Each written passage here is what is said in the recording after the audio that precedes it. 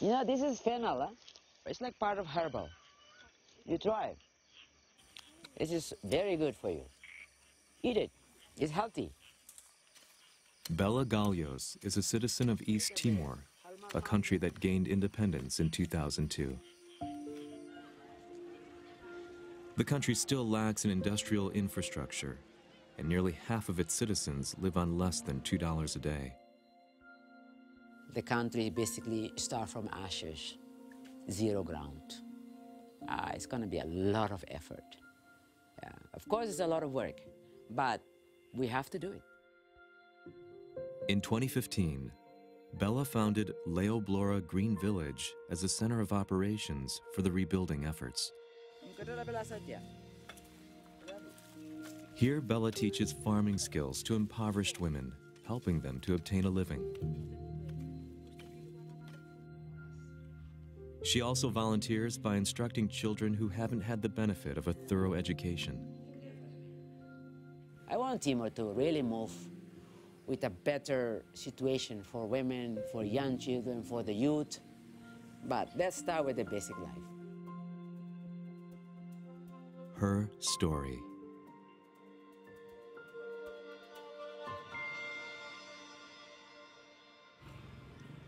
In the southwest mountains of East Timor is the village of Maubisi. 80% of the citizens of East Timor support themselves through agricultural work, but insufficient irrigation systems and poor familiarity with farming techniques results in low yields. Many families struggle even to put food on the table. Leoblora Green Village was established at an altitude of over 1,500 meters. Bella made good use of the land she inherited from her grandfather, accepting donations from friends in locations such as Australia and Canada to establish a school and farm. The farm grows 30 kinds of produce, including strawberries, lettuce, and avocados. Agriculture is a very key point to generate family income because everybody have land, but they don't make a best use of it. So encouraging people with skills, knowledge about how to make use of their land is very important. Careful, careful. Good morning, Bella. Larry. Instead of the inner farmland, we're going to work on the land up front today. Yeah. Let's do it together. Of course.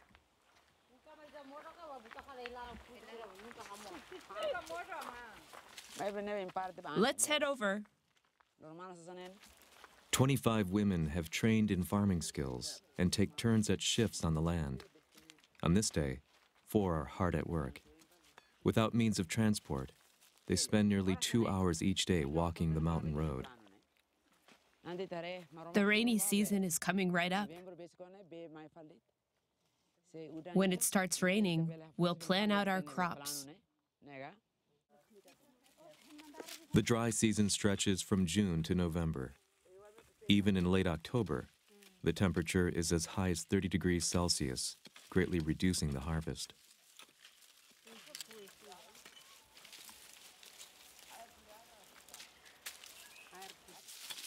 Bella's group pulls out weeds to keep them from sapping precious nutrients from the vegetables.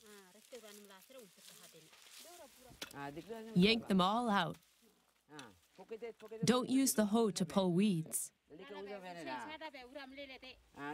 You'll kill off the crops. We should pull them by hand? Right. Just like before. The ground is too dry. Don't pull that out. Sorry, it's the wrong one.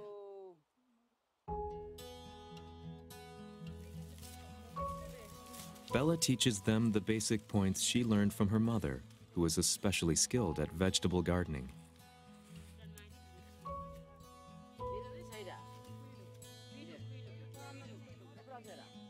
The manure's hard too. When the earth gets softer, we can work it in. Got it.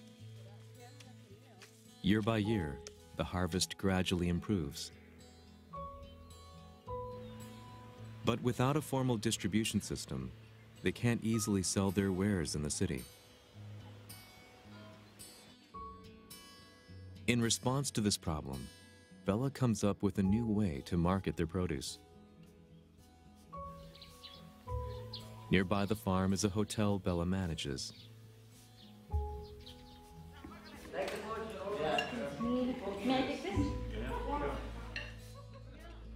She's arranged for the hotel restaurant to serve their vegetables. I just do my job about asking how's the food. It's delicious. Very delicious. Very good. It's a homely food. Just like homely food. That's what we're trying to do. Over 1,000 people stay at the hotel each year. Among them are visitors from overseas who take an interest in Bella's cause, and members of NGOs seeking to improve the region's infrastructure.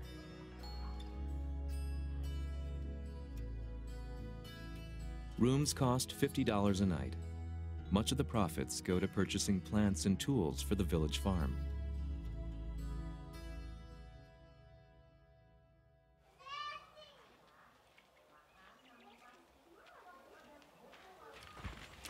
Today, Bella was visited by 2 women who have been picking up farming techniques from her.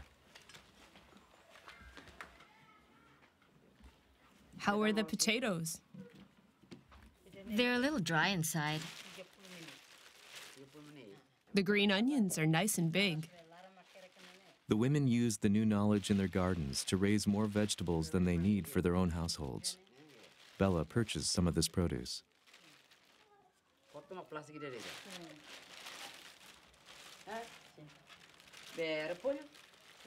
By farming and selling, the women are able to sustain an income of $80 a month.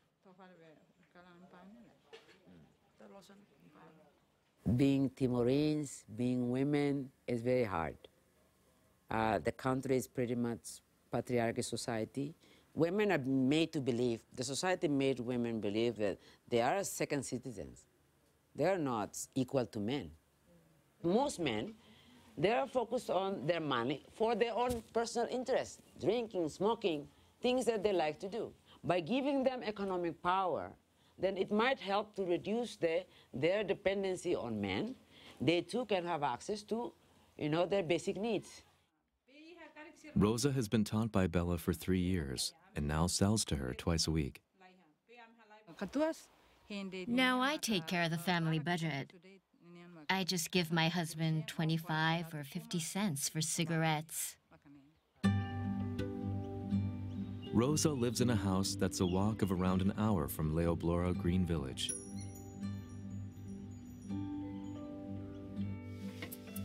She's a mother of 14 children. Now that she's enabled an income from farming, her husband Miguel helps out with the work as well. I used to spend all my money drinking, but I gave that up. I use the money on my kids' education now. Thanks to the source of income, they can now afford school supplies. 4 of their children attend middle school, and 1 is in high school. Previously, their meals were mostly limited to potatoes and corn, but with Bella's help, Rosa's now able to buy rice and feed her children healthy meals with a wide range of homegrown vegetables.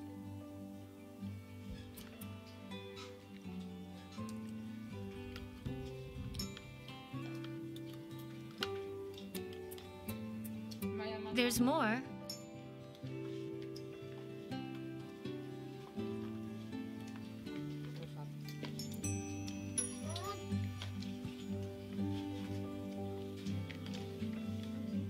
Eat your fill. When you investing in women, especially married women, mother, the family will be safe because most mother, their money, their resources, they focus on the family well-being, providing good food on the table for their children, and then basically the whole family will be healthy, secure in terms of food-wise. That's why I focus on women, especially married women. Bella was born in 1972 in Dili, the capital of East Timor. She was one of 9 children. When she was just 3, East Timor was invaded by the neighboring country of Indonesia, which annexed it the following year. An official survey estimates that during the occupation, over 100,000 people perished due to brutal violence and starvation. Having lost two elder brothers to malnutrition, when Bella turned 16, she secretly joined a group seeking to restore independence from Indonesia. She sought donations to their cause and sheltered members in her home. A lot of Timorines play double life. One life support Indonesia. You're acting like you support them, and another life you against them. I survived because of all that. When Bella was a college student, she encountered a life-changing opportunity. The Indonesian government offered her an academic scholarship to study in Canada. And then they even make me kiss Indonesian flag, make a promise, yeah? Pick up Indonesian flag, kiss it, promise I will be good Indonesia, you know, with full-hearted promoting East Timor to be part of Indonesia, all this. So I did. That's what I show you. I show them. It's convinced. But then after I reached Canada, I decided to stay and work against them. She immediately claimed political asylum in Canada, but she remained concerned for her family's safety. Even though I was worried that I might put them in a risk, they might be in prison and stuff, or being killed, or being interrogated, intimidated. But yeah, I just said, just do it. After being recognized as a political refugee, Bella spoke at several international conferences to spread awareness of the plight in East Timor. At the time, restrictions on foreign press access to East Timor had rendered life under the occupation all but invisible to those living overseas. So all this effort I've been putting myself into, walking in everybody's shoes, all the Timorines who suffer, who has no voice, who cannot leave the country. I try to be representing each and all of them. So I speak with fire, like I turn every anger in me into a powerful word. Following a shift in the Indonesian political climate in 1998, policy toward East Timor changed greatly. The new president made remarks suggesting the possibility of self-government or autonomy for the region. This attention created a new momentum toward East Timor's independence. The following year, a referendum was held on the issue, with almost 80% of votes cast in favor of independence.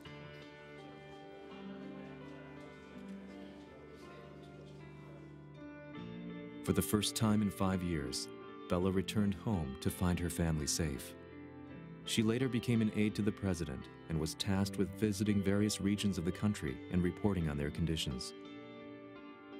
As she traveled around the country, she felt a sense of duty to improve the lives of the women and children she met, inspiring her to found Leoblora Green Village.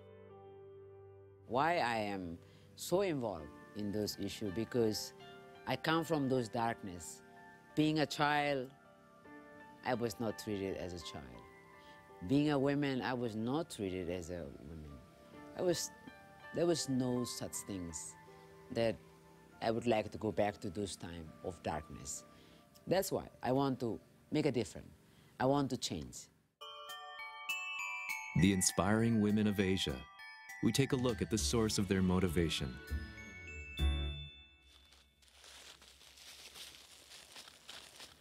So this is the box that I keep most of the important pieces of my things from my mother. This is her hair that I keep it when she was still alive. Bella's mother, Teresa, passed away in 2014. And the memory of my family when I was young, it was not a great memories. Nighttime is, for me, is always a horror, because I've seen my father beat my mom up all the time. And there's one time where my father used a huge wood. I think it's part of a chair that broke in. But in that wood, there is a nail, long. And he hit right in my mother's thigh and then stuck to it. Bella was the one to pull the nail out from her mother's leg. We're just young kid. We couldn't do much to help. And of course, we're screaming, asking for Dad, to stop hurting Mommy, hurting my mom. But of course, we're always screaming, and he did what he wanted to do, and nobody can stop him. According to a government survey conducted in East Timor, over 40% of married women in the country have experienced domestic abuse. Bella's mother filed for divorce. It was almost unheard of in East Timor at the time, and she began raising her children alone while working as a teacher. But my mother, she always strike us, show us she's always strong. She was walking the street with my brother. She saw a man beating up a woman. The man was so big. My mother was only 1 meter high. She went and actually saved the woman from the man that beat her up in the street. And so those examples, she did it almost every day. But just as Bella returned from Canada, her mother began to exhibit symptoms of dementia. She started looking after her mother, combing her hair every day and gathering up the fallen strands. A long-held belief in East Timor is that keeping nails or hair from the departed will allow their soul to dwell nearby. I told my family, I told those who are close to me, I said, when I die, make sure put this hair in my coffin so I can take it with me. If I'm lucky enough, maybe I can meet my mother. Yeah. Come over here. Come on. On weekends, children gather at Bella's school. In the countryside of East Timor, children are constantly busy gathering water or looking after younger siblings, and often can't make it to school every day. Many fall behind in their studies, and only half of children progress to middle school.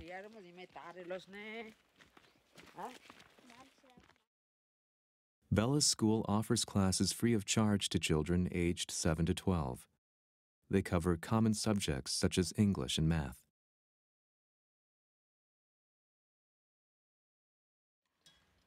During lunch break, children are provided with a meal made from homegrown vegetables.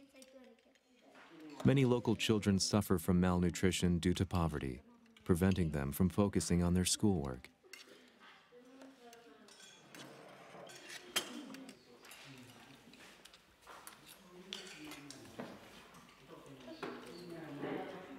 In the 3 years since the school's founding, over 500 children have learned here.